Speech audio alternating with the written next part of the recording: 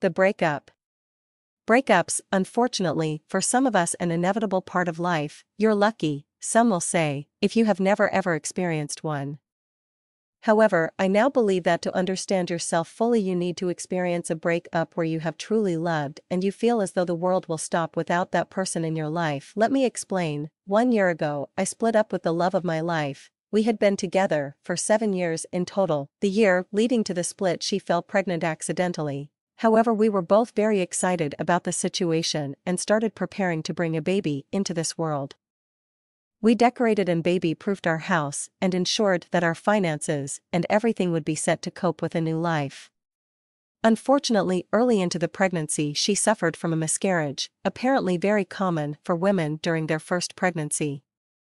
As you can imagine, we were both devastated by the news, and I tried my hardest to be a rock for her and give my full support. Experiencing a miscarriage with a partner is a strange thing and is still a very taboo subject to talk about, even though it is apparently very common. Friends, family, and colleagues don't know what to say and generally try to avoid the subject at all cost.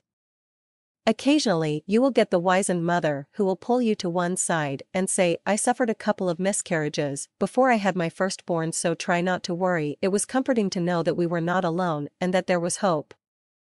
The miscarriage, unfortunately, instead of driving us closer, drove us apart as she found it hard to recover from the trauma. A few months passed and finally we began to get back to our normal selves and our relationship was recovering. Then 1 week before my 29th birthday, I received a call from my sister. "Dad's had a heart attack." We rushed to the hospital and to the intensive care unit where my father was being treated. I found my father very weak from the major heart attack he had suffered, but still alive. There was still hope. The doctors advised how serious this situation was and that they would do everything they could to save him. For one of the longest weeks of my life, my fiancé, copyright, my 2 sisters, my mum and I all crowded into a waiting room in the hospital, taking it in turns to visit and comfort my father, all the time waiting for further news from the doctors. My birthday came and no one was in the mood for celebrating as Dad's condition had deteriorated over the week.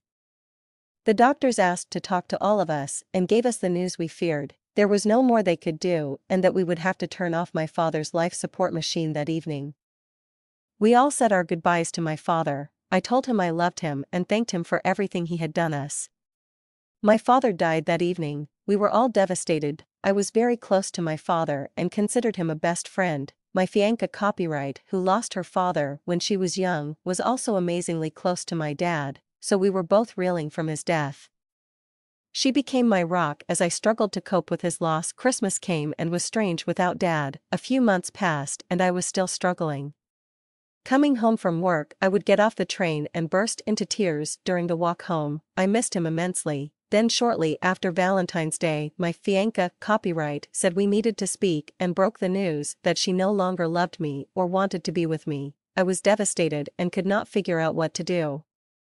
I was grieving Dad and the loss of our child and would now lose the only person left in my life that I truly loved and that understood me. I wanted to end my life there and then. My mind was on overdrive, all the previous events compacted into one, and I now had to also think about moving out, my finances, and how my life had changed forever. I felt physically and emotionally crushed. I had nothing left to give and wanted the pain to stop. I cried for a few days. I'm not normally the crying type, I may add, until, I guess, my survival mechanism kicked in and I started to speak to friends and family. My friends and family helped, but I didn't think they truly understood what I was going through. I was searching for answers. I tried counseling for a few sessions, but again did not feel as though it helped as much as I needed. A loss. I turned to Google for answers and typed in heartbreak and loss. So many sites appeared, all with help and advice on how to recover from breakups and grieving. I was touched by reading other people's stories and knowing that I was not alone. At times like these you can feel very isolated.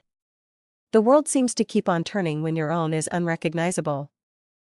I buried myself in these sites for weeks and learned a lot about the grieving process and how we deal with major change and trauma. It really helped me. Looking back, I think my fiancé, copyright, was right to have ended our relationship, as I think the love had gone before she fell pregnant and that I was just settling for what I thought was a good relationship. The unfortunate circumstances acted as the catalyst to test the strength or relationship and it crumbled. It wasn't meant to be. Going through this whole experience has changed me and made me a stronger person. It has also forced me to accept change and in doing so has made me more open-minded to future change. I also now know not to just settle in a relationship for the sake of it. Life's too short to just settle. A year later, and I am happier than I have been for a very long time. I am more outgoing than ever, have lost about 3 stone from the gym and have also accepted voluntary redundancy from my job in the city. I'm off to become a snowboarding instructor in Canada. Life could not be more different than a year ago. The events that happened to me are all part and parcel of life, and it's how we deal with these events that make us who we are. We will all suffer traumatic and turbulent times in life, but life does get better no matter how dark the path may become.